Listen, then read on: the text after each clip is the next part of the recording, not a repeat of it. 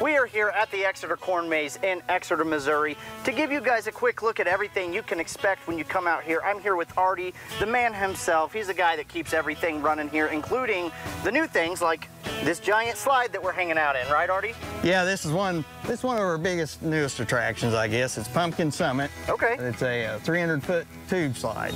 All right, there you. And you say the biggest. It literally is the biggest. Yes, it's the tallest and longest, yep. Yeah, I imagine people going down this, they probably pick up quite a bit of speed too, huh? Somewhat, yeah. You'll get some speed at the start, but then you come to a nice gentle stop down here at the bottom.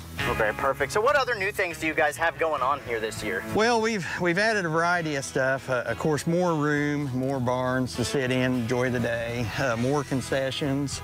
Ride-wise, we added the Harvest Time Carousel. Okay. And then Patchy's Plummet, which is a free fall spring ride. All right. And kind of nighttime, more for the younger kids. You know, we wanted to give them something on the haunted side to do, and that's Harvest of Lights.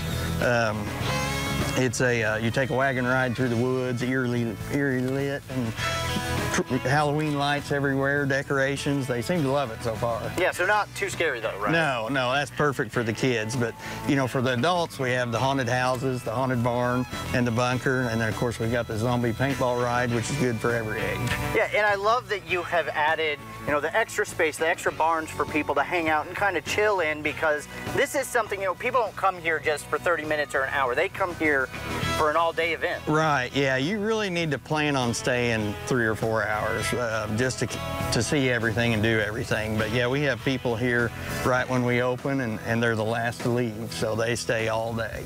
Yeah, but it's important to do that because, you know, you guys are a little bit far from Springfield, not too, about an hour or so, but yes, it's definitely worth it as long as you plan to stay and hang out. Right, yeah, we hear that daily, that it's people, you know, we've drove an hour, 2 hours, 3, and they always say it was definitely worth the drive. Okay, I was gonna ask because I know last year when I was out here, you said you had families coming from Kansas City. Has anybody come from any further than that?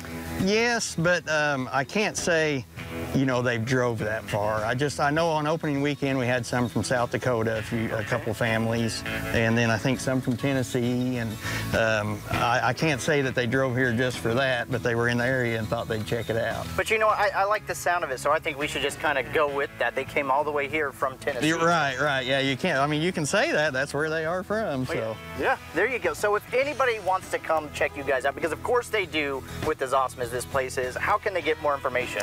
The best, ExeterCornMaze.com, and then we're located 4 miles south of Exeter, Missouri. All right, perfect. Well, Artie, as always, thanks so much for having us out and showing me around. Thank you.